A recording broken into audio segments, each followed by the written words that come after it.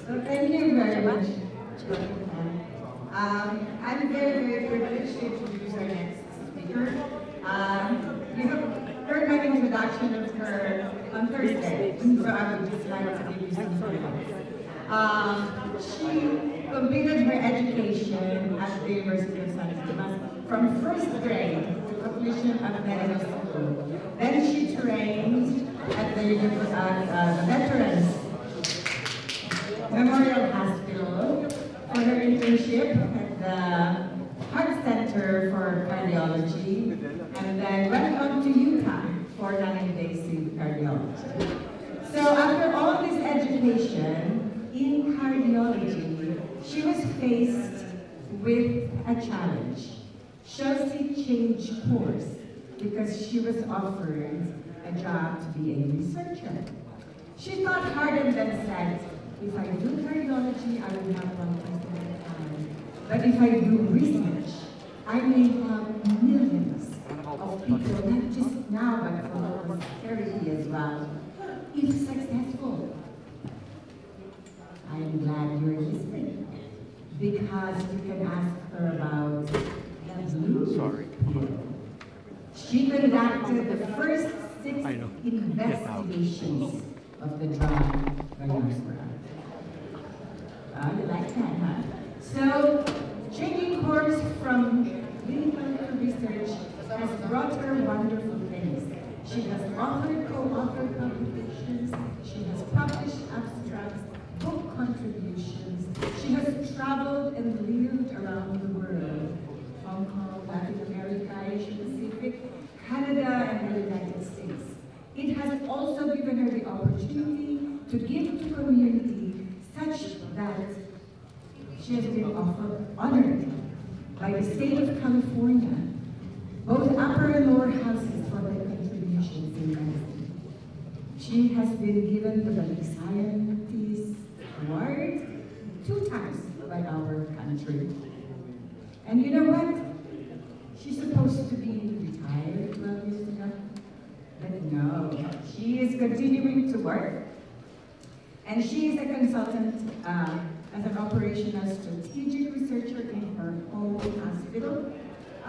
She, however, loves the Philippines so much, she wants to give it all she has. And so she is a continuing consultant at our Food and Drug Administration. And she hopes that someday our FDA would be its best and can stand on its own 2 feet.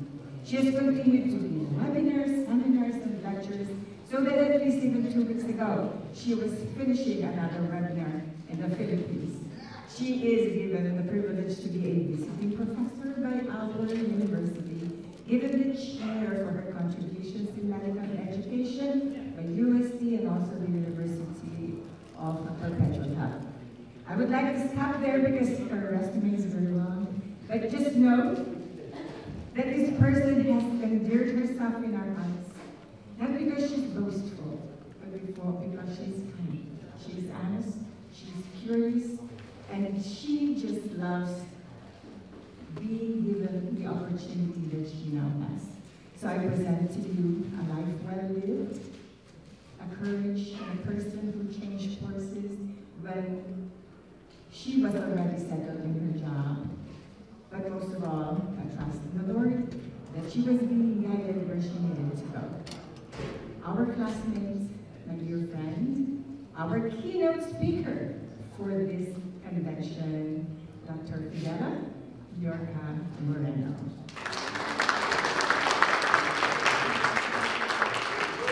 Thank you, Susan, one more time for the very kind introduction. And with your indulgence, everyone, I will make this presentation from the floor. I pulled a muscle like the day before I came to Las Vegas, and it still pains me to go up and down the stairs. So if I may, I'll just do this from here. So once more, good morning to everyone, and I will try to make this quick. I think I am the one that stands between you and your lunch. So I will try to make this as quick as I can. Alright, so the topic, let me just go back to that for a minute. The topic that I chose to speak on is not medical, none of the research that I do, or none of the research that you might be interested in, but a program that is honed from the Philippines, our home country, that is still ongoing now, and I'd like very much for you to be more familiar with it. The title that you see on my top slide is Balik Puso, Balik Pilipinas, Balik Scientists. And that is the tagline of the program that I will speak to you about today. Alright, so I bring you greetings from Salt Lake City, Utah, where I am based right now. We had a rather harsh winter, as you see from the left-hand side of my slide, but I'm hoping that as it turned green in the backyard of my home, of our home, that it continues to do that. And up front, I'd like to thank again the UST Medical Alumni Association in America for the opportunity to make this presentation. And as well, I'd like to thank the PCHRD, and I will tell you more about that later, and the Food and Drug Administration in the Philippines for the opportunity to make this presentation to you and to make its appeal. Before I go any further, I wanted to give you my disclaimer. As Susan indicated, I spent 18 years of my career in the pharmaceutical industry until I retired in 2011, or semi-retired, since I continue to do some work for them as well now. But currently, I have no financial ties with any for-profit organizations, and as a visiting professor of medicine and as I hold the 2 professorial chairs that I have, I do not get compensated for any of the roles that I play in that role, any activities that I do in that role. And I do conduct mostly pro bono workshops, not just for UST, our beloved alma mater, but also for their collaborating institutions like De La Salle, University Perpetual Health, St. Jude's, and the like. As a strategic operations consultant, however, for Intermountain Heart in Salt Lake City, I do receive compensation for my services from that institution. And for those who do not recognize the institution, Intermountain Health is a not-for-profit organization that have clinical trials ongoing for various indications. And they do clinical trials for various pharmaceutical companies, as well as from the U.S. National Institute of Health. So here are the pre-test questions that I was asked to prepare. And as we go through the presentation, perhaps you can come back to these 3 pre-test questions.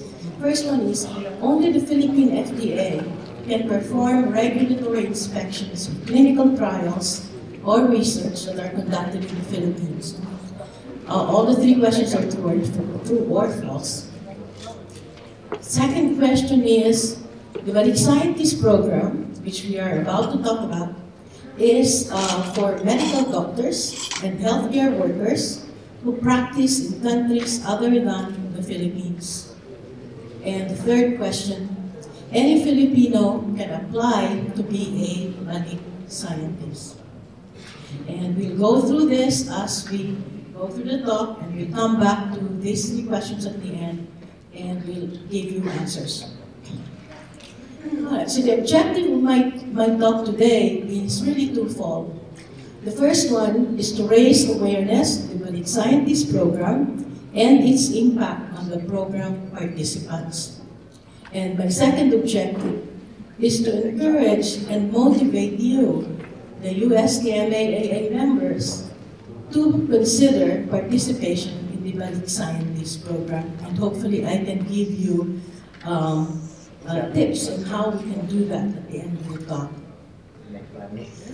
So, I've divided this talk into 2 parts. The first part is to make you aware of the Balik Scientist program, how it is connected to the Department of Science and Technology, which is a cabinet ministry in the Philippines, and how the Philippine Council for Health Research and Development, or PCHRD, oversees that program. So I'll give you a little bit of the background, the purpose, the scope, and the qualifications that are required for the Balik scientists. The second half of this talk, hopefully the last 20 minutes, I'll talk about my personal experience because I have indeed been a Balik scientist, not just once but twice, and why I had the motivation and the interest to do that 2 times. I think you will understand at the end of this talk. So we'll talk about the goals of the 2 engagements I did as a Balik scientist. We'll talk about the deliverables and the outcomes, and we'll talk about subject matter experts. And this is where I really would encourage many of you, to be interested in. And I'm staring at Boy right here in front of me. And I'll tell you a little bit more about Boy later. We'll talk about subject matter experts. We'll talk about the why, the who, the where, the when, the what, and the how you can be a subject matter expert under this program. Alright, so what is DOST? So DOST is the Department of Science and Technology. And I know this is a very busy slide, but to the left, I describe the DOST as a government agency that has the following mandate. First, provide central direction, leadership, and coordination of scientific and technological efforts. And secondly, to ensure that the results of those efforts that we talked about in that first bullet are geared and utilized in areas of maximum economic and social benefits for the people, meaning for the people of the Philippines. And to the right of the slide, you'll see the 3 sectoral planning councils. And one of them, the one in the middle, is PCHRD. I know I have a pointer here somewhere. Aha, found it. All right, so that middle part is PCHRD, and that stands for the Philippine Council for Health Research and Development. There are 2 other councils under the DOST. PICARD is the first one, and that focuses mostly on agriculture. And to the right is PICHER, which focuses more on electronics and engineering. Hence, the DOST has this sectoral planning councils. And what it does is, again, to the left of the slide, provide central direction, leadership, and coordination of all the scientific and technological efforts, and to ensure that the results from that first bullet are used for maximum economic and social benefits. And there are other parts to the DOST, the collegial and scientific bodies to the right of the slide, and beneath the sectoral councils, all the R&D institutes that are affiliated with the DOST, and to the right, all the other services for science and technology. So that's the umbrella under which the Balik Scientist program works. So what about the PCHRT? The Philippine Council for Health and Research Development was founded in 1982 in the Philippines. And it is, as I mentioned in the previous slide, one of the 3 sectoral planning councils of the DOST. It is a forward-looking, partnership-based national body that is responsible for coordinating and monitoring research activities in the Philippines. And its purpose is to regulate, to fund, and I will underscore that word fund, because if you've got research projects that need to be done in the Philippines, this is one council that has the money to fund the research that we intend to do, and monitors all of the public research activities in the Philippines. So, what is the Balik Scientist program? It is a DOST program that encourages Filipino scientists, technologists, and experts to return to the country, return to the Philippines for a period of time to promote scientific, agro-industrial, economic development, and to support and strengthen the scientific and technological human resources of the Philippines. So, the Balik Scientist program is not just focused on medicine or on healthcare. It is focused across the board, many other sectors whatever is needed in the Philippines falls under this. And you can be an engineer, you can be a doctor, you can be a nurse, you can be in electronics, you can be in agriculture, and if you have a project that needs to get done in the Philippines, this is the place where you can do it. So what are the aims of the Balik Scientist Program? When it was first established in the early 1970s, its major goal was to reverse the effect of brain drain. If you remember, those of us who are old Jubilarians will probably remember this, that in the 1970s, there was a perceived brain drain. Many of our doctors, many of our scientists, many of our professionals wanted to go abroad for greener pastures, for better income, and so on. And the one way that the government thought they could reverse that brain drain was to establish the Balik Scientist Program, to offer our professionals who live abroad, who work abroad, to come back to the Philippines for a period of time and serve the country and share their expertise. The second is so that it can strengthen the science and technological capabilities of the country by these experts coming back home, sharing a little bit of their time and a lot of their expertise. We strengthen the science and technological capabilities of the Philippines. Third goal is to accelerate the flow of technologies. And the last goal is to promote knowledge sharing. And toward the end of this talk, I would like to tell you a little bit more about knowledge sharing and how we have tried to do that during my stint as a Balik scientist. All right, so here's the Balik scientist timeline. I don't want to go through this in detail because, again, I'm conscious of the fact that I stand between you and your lunch. But let me just point out that the Balik Scientist Program is now under a law in the Philippines. So from 1975, when it was first established, under that Presidential Decree 819, it is now under Republic Act 11035, which gives it a legal stature. It has now become a law. So what is a Balik scientist? And I think by this time, as I talk through the program, you picked up what this is. But just to define what a Balik scientist is, it is a this person, this individual, is a science and or technology expert who is a Filipino citizen or an individual of Filipino descent who's residing outside the Philippines and is contracted by the Philippine government to return and work in the country in his or her field of expertise. So that's what a Balik scientist is. And I am honored and really proud of the fact that I joined the program and became one in 2019. And to the left of the slide, that's my pinning ceremony, a pin as a Balik scientist that I proudly wear every time that I give the talk.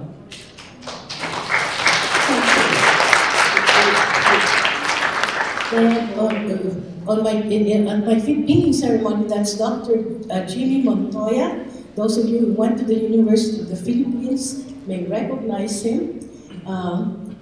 He is the executive director now of PCHRD, of the Philippine Council for Health Research and Development.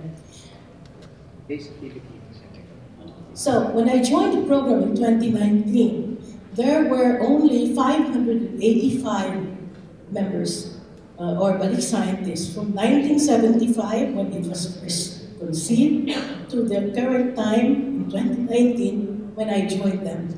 So again, I'm proud to be one of those 585 people across 40 years since inception of the Balik Scientist Program in 1975.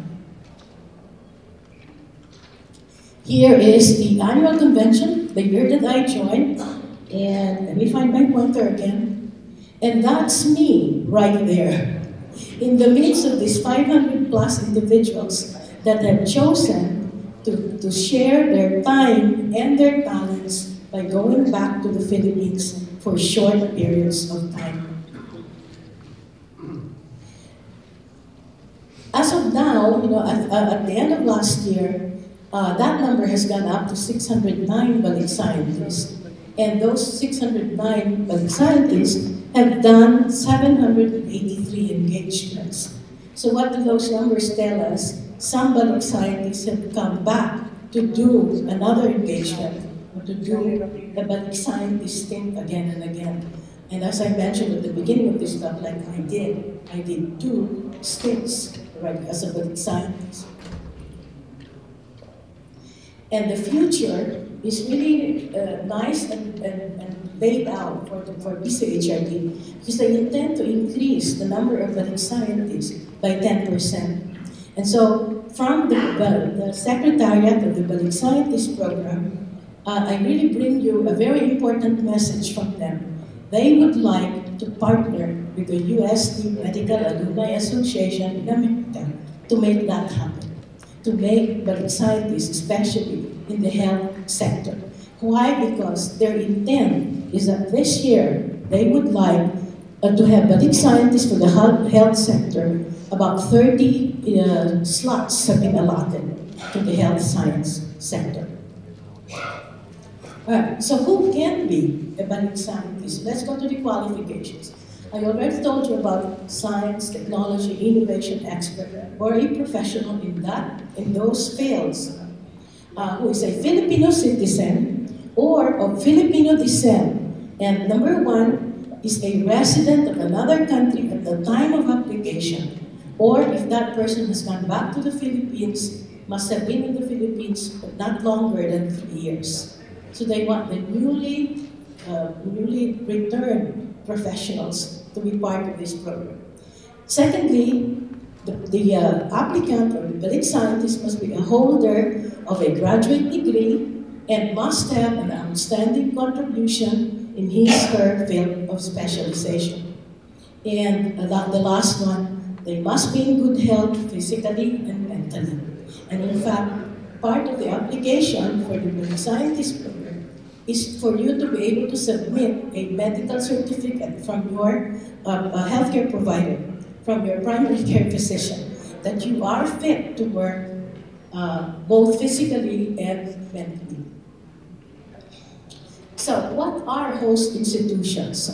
We cannot just decide to be a Balik scientist on our own and come back to the Philippines and declare, I'm a Balik scientist. You must have a host institution. And so, who are these? It can be a government agency, a public or private academic institution, or a locally registered enterprise that should sponsor you. The institution that undertakes science, technology, and innovation activities, or an institution that does research and development initiatives. And third, that institution should be willing to work with the Balik scientists and can commit to provide adequate available equipment, facilities, resources for a productive engagement. So technically, you must have a sponsor. So what are the types of engagements? You can do this short-term for a minimum of 15 days or to a maximum of 6 months under that short-term period. Secondly, you can do this medium-term, 6 months but not to exceed 1 year. So 6 to 11 months. Or you can do this long-term, 1 year to 3 years maximum, and subject to renewal. So all 3 engagements, short, medium, and long, you can renew at the end of each engagement. So what are the incentives? The answer to the question, what's in it for the Balik scientists, apart from being part of a really broad program that can help the country? So the short and medium term, you get your round-trip airfare paid for, you get an allowance, daily allowance, and you participate in grants and aids, research, and the development projects as an advisor. For the long term, one-way airfare, including your family, if you're doing a long-term engagement. You get special relocation allowance, monthly housing, and you get transportation. And the last part, again, you get to participate in grants and aid, research, and development projects, and you can actually be the project leader for this. So, this second half of the talk then, let me tell you about my experience as a Balik scientist. So I did 2 stints.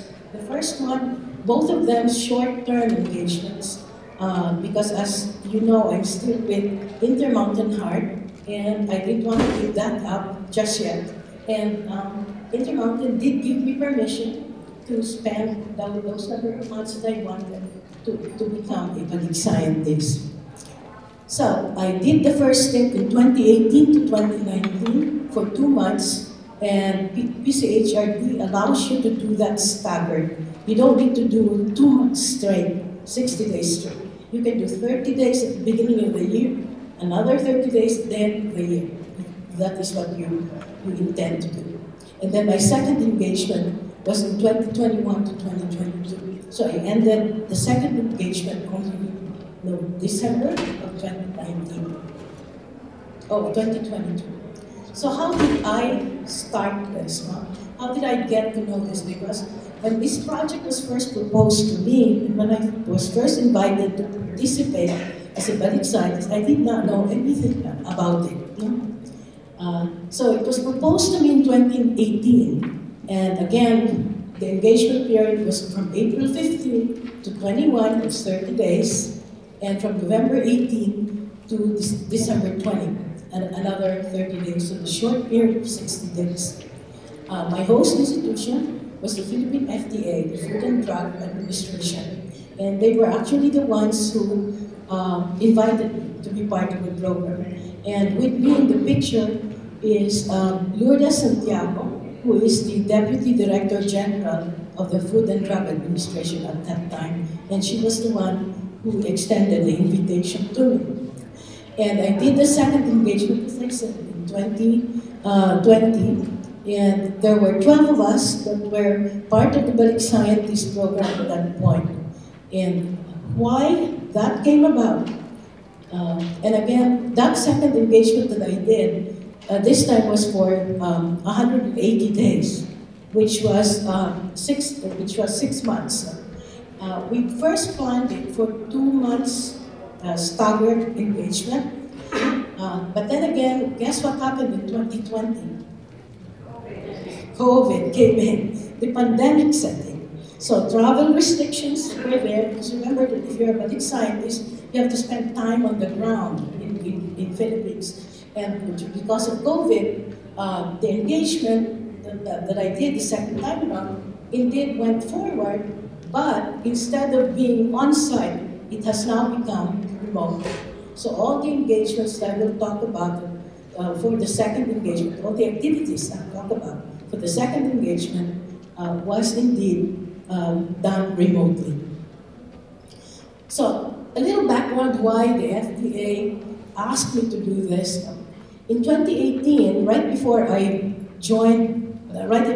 did the first engagement, the FDA conducted an assessment of clinical trials that were done in the Philippines. And they recognized the role that they play as the national regulatory agency. And they recognized as well that they are the agency that should provide patients with safe and effective treatments. And they also recognized the fact that representation of Filipino subjects was important, that identification of factors that can impact their response to drug or to any kinds of intervention being studied in the Philippines. And the result of that was the identification of 9 areas of focus that could be, or that were already problem areas. So the outcome that they decided, the outcome then that they wanted was to put together a clinical trial regulatory management program.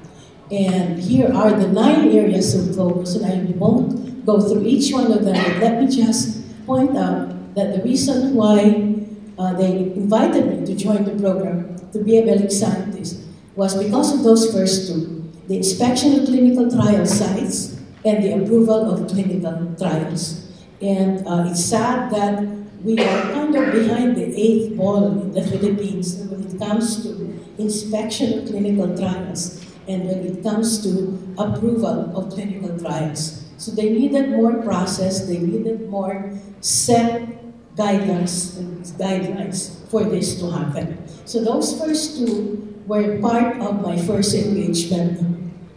And each engagement is coupled with deliverables. So my first engagement of 2 months had these 4 deliverables: revision or input into the administrative order, and I'll talk about that in a little bit.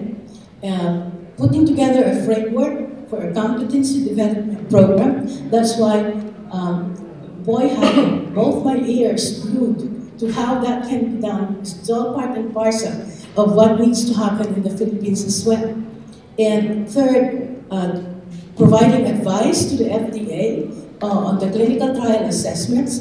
And just to explain what that is a little bit, when research is going to be conducted in the Philippines, they have this protocol for the research. They have all sorts of documents that are required, and those are submitted to the FDA. And the FDA does not have the expertise in-house to be able to assess those research, whether it's safe for the patients, whether it's scientifically valid or scientifically valuable, and hence they have these centers of excellence where they send those protocols, those research to be evaluated. And these centers of excellence have the subject matter experts that I talked about a little while ago. And lastly, training. They needed help in putting together training even for the FDA staff themselves. And here are the deliverables that were handed to me for the second engagement. Again, I won't go through each and every one of this. We'll be here until tomorrow if we did that. But I will go through some of the deliverables that I thought would be interesting for you to know about. So here's the output that was delivered between my first and second engagement. Provided input into the policies and guidelines from the FDA. That Administrative Order 2020-0010 spelled out the guidelines for doing research in the Philippines. The reliance policy is not reinventing the wheel, taking what other countries have done and relying on the results of what they have done instead of repeating that research in the Philippines. And the recommendations of the vaccine expert panel. Remember that when we began this, it was COVID time during the pandemic. So they established a vaccine expert panel in the Philippines to judge or to evaluate the vaccines that have been coming in from China, from the US, and from other countries as well. And so the second bullet has to do with the competency development program, and I will talk to you a little bit more about that in a bit. Tools and resources that are for the inspection process, as well as the clinical trial evaluation. And lastly, knowledge sharing. So, I did not have to do this alone. The FDA had put together a team that would help. I got to lead the team with, again, DDG Lulu. DDG Lulu down here is the Deputy Director General of the FDA in the Philippines. The three, Sheila, Jade, and Lisa, were FDA officers that were put on my team, and Rowena and Rosalie represented the commercial sector, the pharmaceutical industry, and so on. So we had a well-rounded team. And for the second engagement, I had another team as well, and I lost some of the team members from the first. However, one good thing that happened is that between my first and second engagement, finally, the FDA had a medical doctor in-house. Remember, it blew my mind away the first time when I did my first engagement, and I realized that the Philippine Food and Drug Administration did not have a single doctor on their staff. And it blew my mind away when I realized that. And I started asking why, and I started asking questions, and setting it straight. The staff of the FDA at that point in time consisted mostly, almost 100% of registered pharmacists. Not bad, because that's what they're there to assess, and that's what they're there to do, is to evaluate. But so my second team now had Dr. Iris Tagaro, which is, oh, sorry. Okay, I need to go back. Am I going from right now? Okay, this is my second team. And this time around, they now have Dr. Iris Tagaro, who is the medical director for the Center for Drug Research at the FDA. And again, we did not have to do this alone, my team and I, because we were allowed to tap into subject matter experts and consultants. So naturally, I had to go to my mentors at USD. So I have tapped their pictures with the USD icon.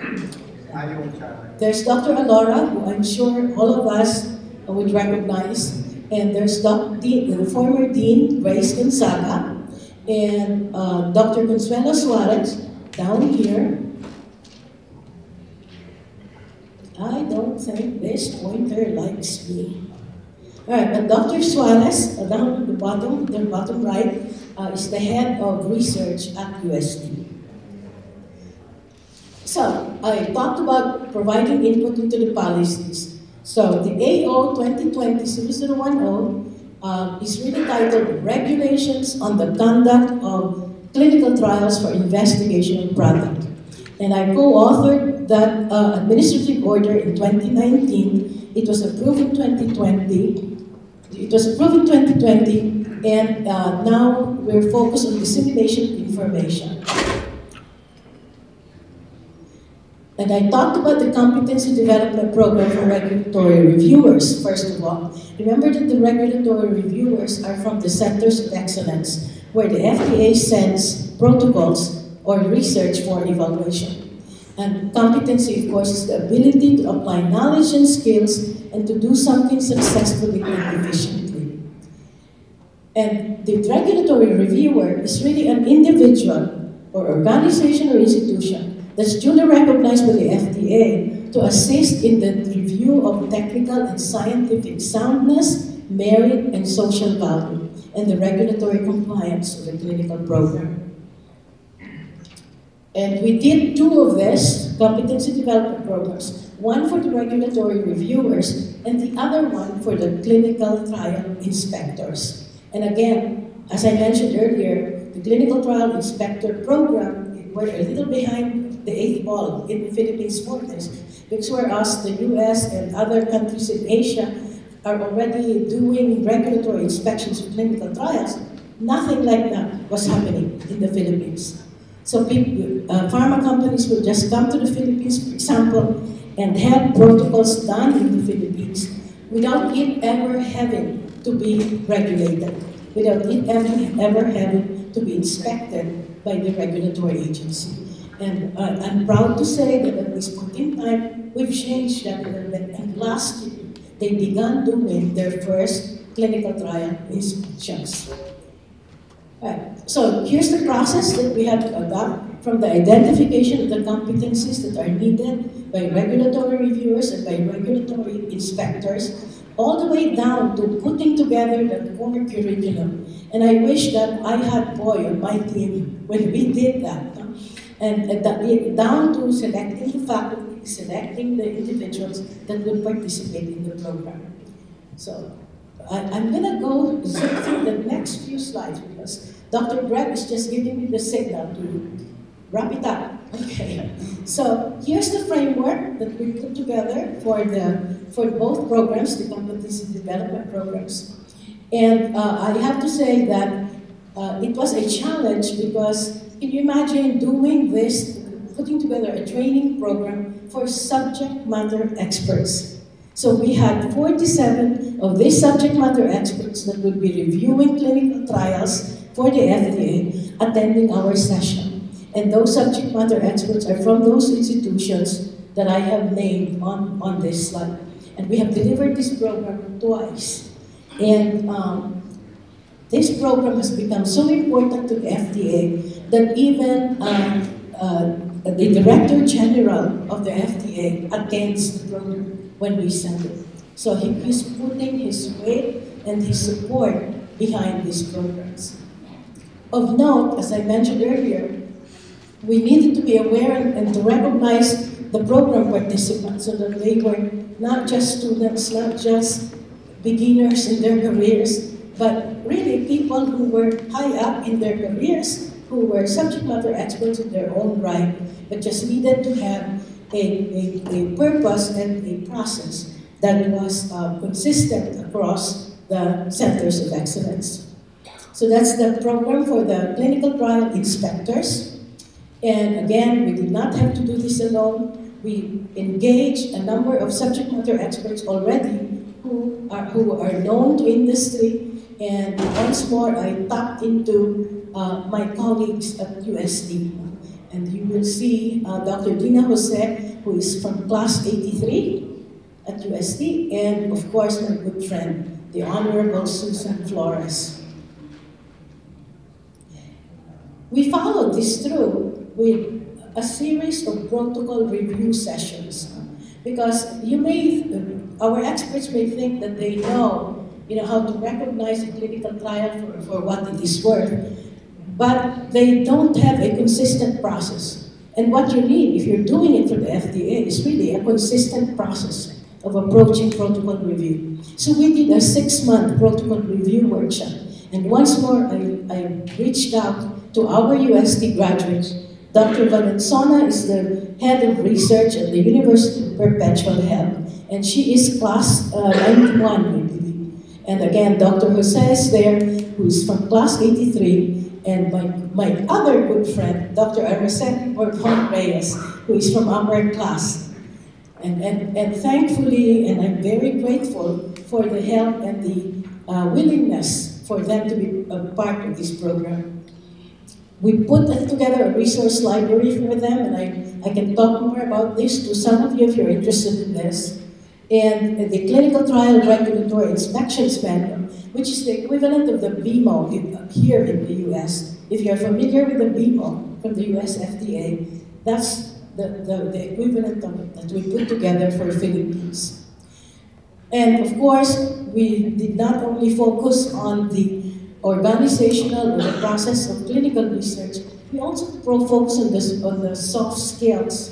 And we put together a code of conduct, both for the regulatory inspectors and for the regulatory reviewers. And toward that end, I wanted to involve a subject matter expert that was not quite close to research, so that we can focus on those skills that are other than research. And once more, I tapped into my good friend, the Honorable Susan Flores. And the last part of this I want to raise before we end, and my apologies for going through this so quickly. I can see Dr. Greg staring at me, so I need to do this. But now I'm sharing is another one, but, and this is really near and dear to my heart. No? So between the two engagements that we had the opportunity of involving knowledge sharing with 55 institutions. And we did 165 workshops in those 8 months, 2 months in the first engagement, 6 months in the last engagement that I had. And wherein we were able to train 6,155 participants. So if you just look at those numbers, that's the impact that you will have if you join the program as a Balik scientist.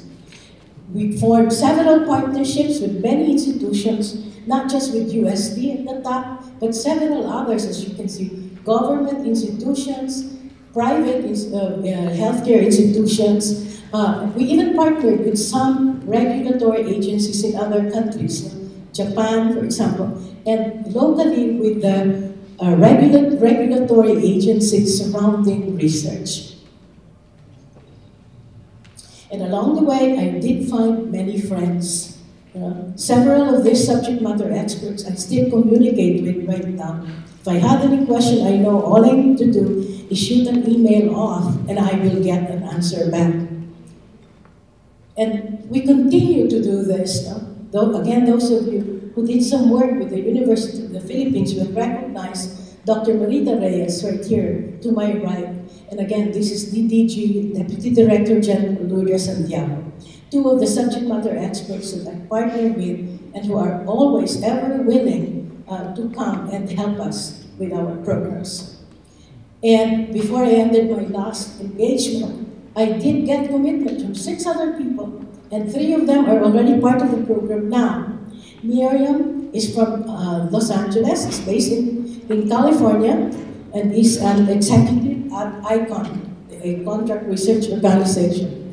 Jonathan is a professor at the University of the Philippines, and is now the head of the Technical Review Board of the University of Perpetual Health. Lulu and Erin in the center. Lulu and Erin are both from the Philippine Clinical Research Professionals Organization, and that's the biggest research organization in the Philippines. And of course, I talked to my friend Lilia, who just returned to the Philippines from France, where she was working in the pharmaceutical industry in France. And she's now retired and went back to the Philippines and is now involved in the program.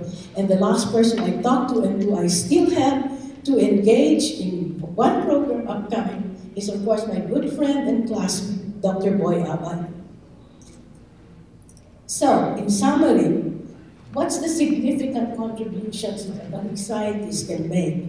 First, to the community, via those trained regulatory reviewers and inspectors whose programs we have put together and who have been trained. The Balik Scientists program contributed to FDA's mission to guarantee safety, quality, purity, and efficiency of products that will be sold in the Philippines.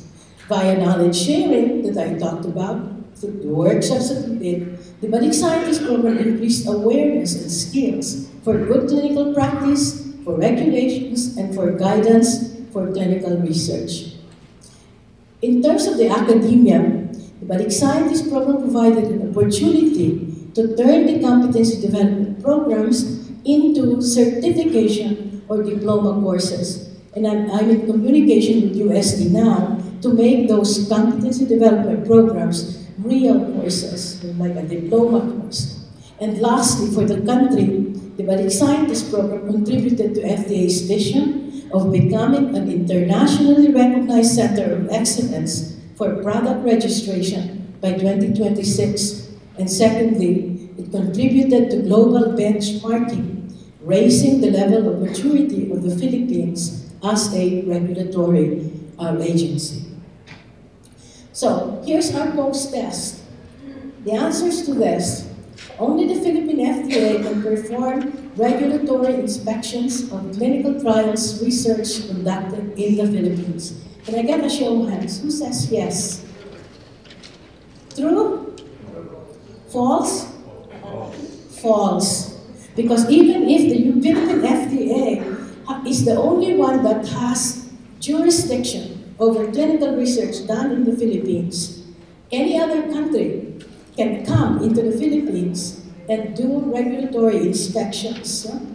If you are participating in a global research, for example, like a global pharma company-sponsored research, or even a private research like the NIH, if you're under the US umbrella for that research, then the US FDA can come to the Philippines and do inspections. Of course, because they don't have jurisdiction over the Philippines, you can say no. But guess what? If you say no to a regulatory inspection by the US, you probably just killed your research career. Because it will be interpreted as you hiding things, you not doing what is right in terms of those research. The second one, so we have the answer to that one. The second one, the Balik Scientists program is for medical doctors and healthcare workers who practice in countries other than the Philippines. false, not only for healthcare workers, but for other technology and scientific areas as well. And second and third one, any Filipino can apply to be a Balik scientist under the Balik Scientist program. False, because there are requirements as we discussed. All right, so let me end by sharing with you an old Chinese proverb that goes, thousands of candles can be lit from a single candle, and the life of the candle will not be shortened. Happiness never decreases by being shared. And I like to think that that word happiness, we can actually replace with knowledge. That knowledge never decreases by being shared. So hopefully I have given you input. Thank you for sharing your knowledge and brought us happiness.